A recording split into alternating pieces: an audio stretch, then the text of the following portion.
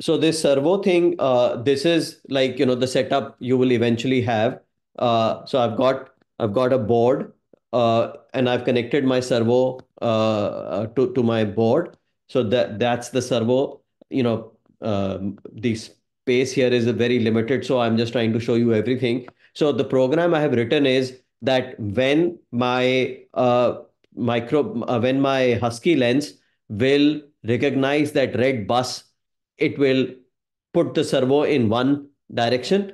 And if it recognizes anything else, the servo will be in like whatever 0 degree and 180 degree. Okay. And when the bus is not recognized, my microbit will show a cross. And when the bus is recognized, my microbit will show a heart. Okay. So everything is being controlled via the microbit, the servo, and the sign. So if I take my and I point it here, and it recognizes as bus, the servo moves, and you can see the star on heart on my microbit. And if I change it, so now the microbit, the Husky lens can't see the bus, so it's a cross here. And I don't remember if the servo moved or not, but the servo should move. So when it sees the bus, the servo moves and it shows the heart.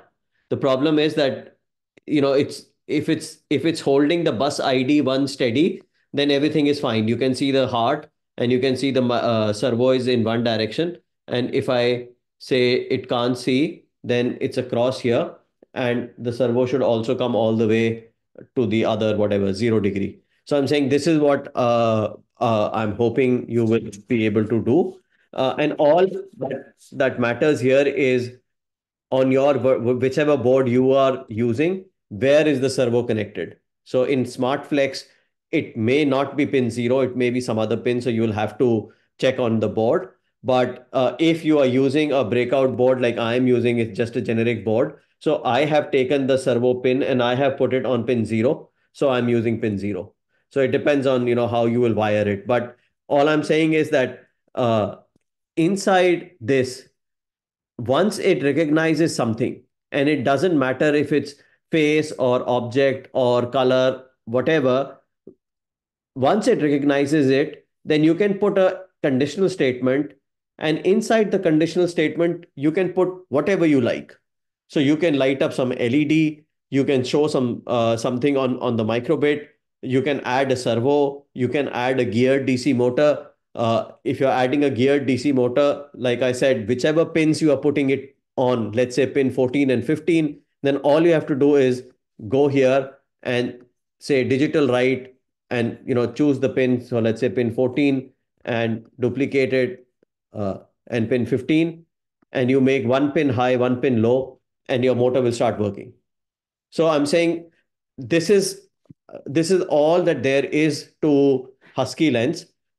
It works the same way. You will in microbit, you will initialize it, you will select the right program, and all this is servo related. And then you will save the data, you will check ID1, ID2, ID3, whichever one you want to check. And in the conditional statement, whatever you will put, that will get executed. Okay. So that is all. I mean, all the 6, 7, other than the line following one. So line following one is slightly different, the line tracking. I'm not covering that, but the others are all the same, all the same. Okay. And now what I'm showing you is that I hope you've got a little comfortable using Husky Lens and Microbit. And if you have, then all you have to do is, so what you can do is you can go on Google and just say Husky Lens Wiki. Just search for Husky Lens Wiki, and then you will get DF Robot is the company that makes Husky Lens, and they have a whole Wikipedia here. So all of them are here.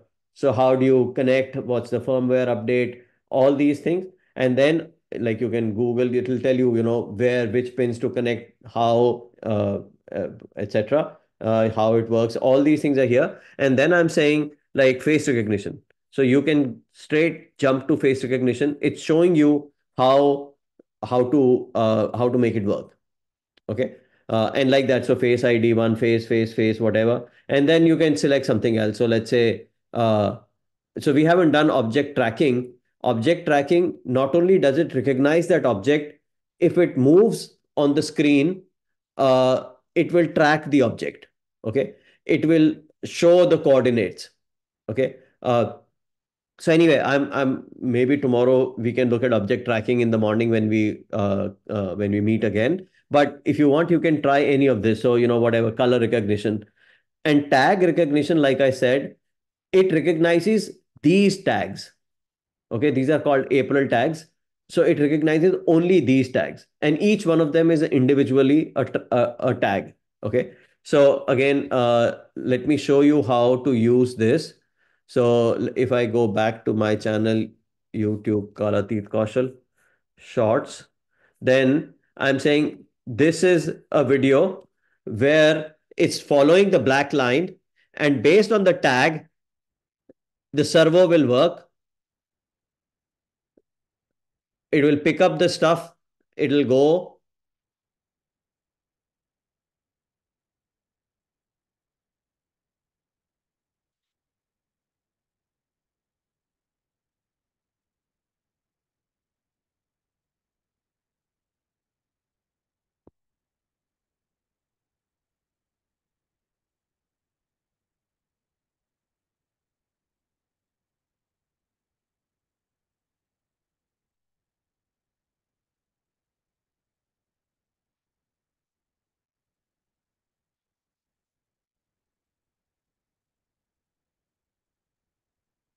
So what I'd done was I'd printed out, these tags. So each one of them individually is a tag, and then you can just print out and do the programming. So all I can say, and these tags, Huskylens recognizes them very well.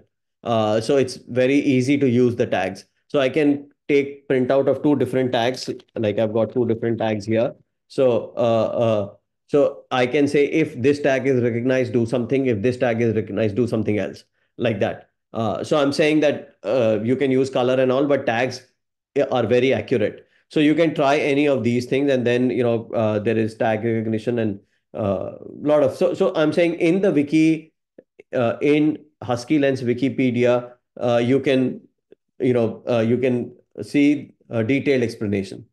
And then if you go to DF Robot website, so dfrobot.com, and you click on education here, then they have many, many projects for all their products. So we are using Huskylens.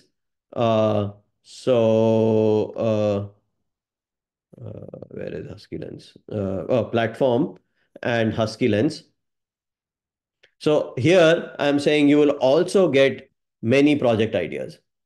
So, and they've given detailed explanation for each one of them. So how can you make some smart ticketing or whatever, lane changing or, whatever, safety helmet. So this is same as mask, safety helmet. So I'm saying that you can use, they have also done a nice one. This is the color piano. So it sees the color and it will play some note. Make code has a very easy one to play different notes, A, B, C, whatever. So all these you can see. Okay. They have got more complicated projects also. So I'm just saying that later on, when you go back to school and you are looking for projects for students, then this is another possibility. And finally, if you go, there are many videos online, but what I'm saying is that if you go to my channel, so I have both English channel where I'm uploading these videos which I'm sharing with you, but I don't do so that much work on the English channel because there's already a lot of content in English. I make my videos mainly in Hindi. But the good thing now is that whatever I am doing today and tomorrow, I have already made all these projects in Hindi. Okay. So all of them. So if you go scroll down, you will see all Huskylens projects are here. So this is what we will do tomorrow. Okay, this Nano Arduino Nano BLE 33. This we'll do tomorrow. So I'm saying I already have those videos here, but here I've got these Huskylens. So this is the doghouse project that I was telling you. This is the face mask project. Okay. So all these projects are already there. Okay. So I'd made this one, which was like a surveillance system. In this, the story is that bank robbers are running away in a particular in a car, and the husky lens will not only recognize the car, it will also follow it. Okay. So if you can see, it sees the object and it even tracks the object, and it keeps giving the coordinates of the object. So I was just showing in this video that how in today's world actually security systems work like this.